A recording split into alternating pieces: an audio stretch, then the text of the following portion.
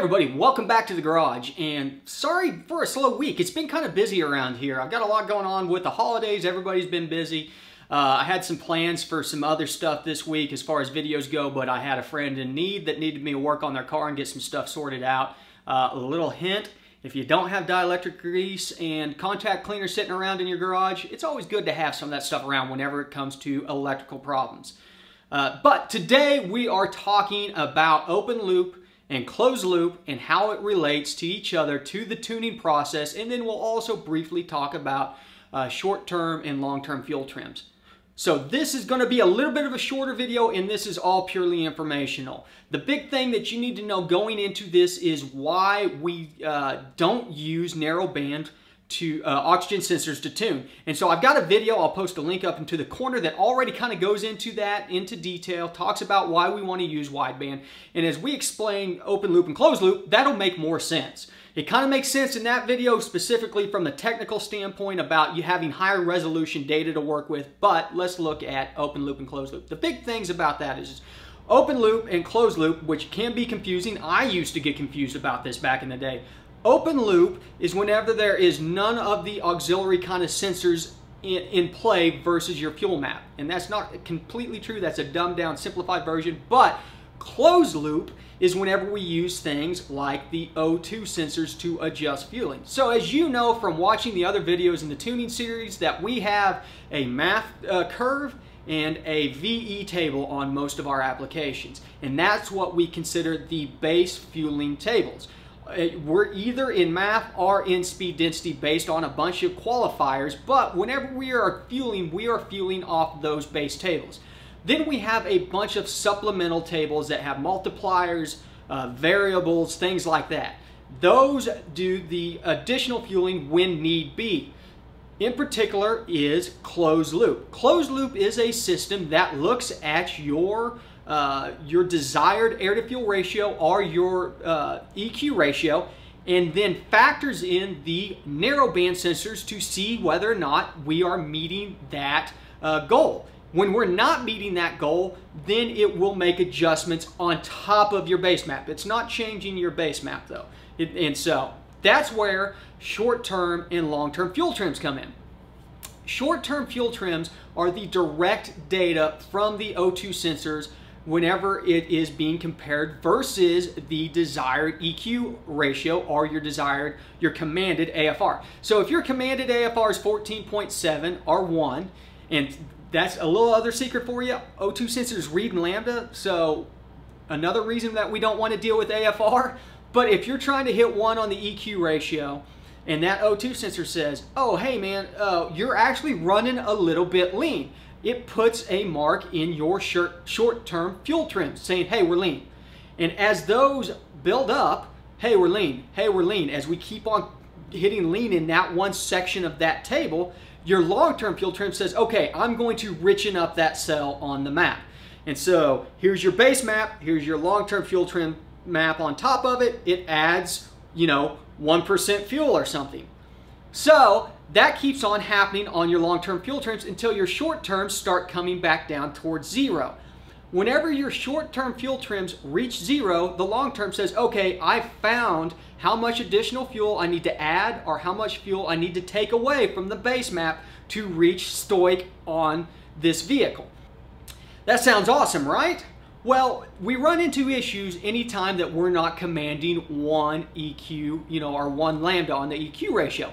The reason being is that narrowband O2 sensors are only good at reading around 1. They say, hey, we're richer than 1, hey, we're leaner than 1. They can't really tell you how much richer or how much leaner than they are. And so because of that, whenever we get into power enrichment, boost, wide open throttle, all of those situations where we are going to be commanding, say, that 0.85 lambda, your O2 sensors don't work. They will still try to work if you allow them. If you were to tweak your closed loop tables and allow that thing to keep on operating during power enrichment, which people do to allow short-term and long-term fuel trims tuning, which is a terrible idea, those things don't read accurately. That's why we want to use a wideband, specifically because the narrow band O2 sensors are not reliable in the area where we are most prone to causing damage to the engine while tuning. Keep that in mind. If you want to go out there and grab one of those tuning guys that says, hey, you can do this with short-term fuel trims, you are very likely going to cause some damage to your engine because you are utilizing a tool that even the factory disables in those higher RPM ranges. And that's why. That's why we also disable those whenever we tune anything, speed, density, or map. The idea behind that is we want to get all of the piggyback stuff out of the picture. We want to be tuning the base maps. Then we can re-enable a lot of these other systems. The cool thing about it is with speed density, whenever we re-enable closed loop back on there, as long as we've gotten it within 2 or 3%, on the bottom end there, the O2 sensors will fix it, will update the long-term fuel trims. That also means, though, whenever you are done doing speed density tuning and you put the O2 sensors back into operation, you re-enable closed loop, you need to make sure and go into your scanner and reset those long-term fuel trim tables. If you do not, they will throw your fueling off for a while. And it will look like, oh, wait a second, I just had very good fueling on this last tune that I downloaded. Now that I've put these back on, my fueling's all over the place because it's re-enabling those tables that were probably off or adjusted for a different kind of situation. So we clear those out and we let the short terms propagate a new long-term fuel trim table. So hopefully that's not been too much information. I kind of shotgun a lot of it at you as far as open loop and closed loop goes, why we tune in open loop, when closed loop's good, all those different situations. So I want to thank you for stopping by. We've got some awesome videos coming up. I've got a video coming up on transmissions. We're going to dive into probably the 6L80 on the Gen 5s, which I know you guys, listen, you guys with the 4L80s, I will get there, I promise you. It's a little bit easier to touch on the Gen 5 stuff. It's not as in-depth as it is on the Gen 3 and Gen 4 stuff. But, so there's going to be some transmission videos coming out here soon. Let me think. We're going to have another pulley swap in preparation of the Superado twin charging setup. So right now the pulley that's in there runs up to 13 PSI. We sure as heck don't want to do that with a turbocharger on there. So we're going to go in with a bigger one that runs about 6 or 7 PSI if I remember right, in preparation to throw some boost on the front end of that. And on top of that, we've got videos for the Superado coming out. I'm getting ready to install the airbox. I got some decals to slap on here to make it nice and pretty. That'll be coming out this week. And honestly, that's falling behind because I keep on ordering the wrong parts, or I get the wrong parts because the descriptions from the guys in China don't make a lot of sense. Whenever you tell me it's a T4 flange, I expect it to be a T4 flange, not a T3 T4 flange. So I finally had to break down on Speedway and order a T04 flange to make sure that I got the proper ones that I could see the measurements from so I can mount the turbo. That'll be here tomorrow. There will be some Superado videos coming up in the next couple days. I am planning on having the turbo mounted by Friday afternoon. I don't know if the oil will be done, but I'm going to drop the pan hopefully Friday and get the return welded on. If I get the feed lines in. I'm still waiting on the hose for the feed lines. I got about everything else. I did have to order a new sandwich adapter for the oil feed lines because I ordered one for what I knew, which turned out to be an LSX feed or oil sandwich adapter. I'll be giving that away in a future video. So, and then we'll be doing drawings for some of the other stuff. There's going to be a lot of stuff. I've got a stack of crap getting built up over in the corner that I'm going to just make you guys take off my hands. Some of it's pretty nice, some of it's kind of junk, but hey, if you don't want it, you don't have to take it.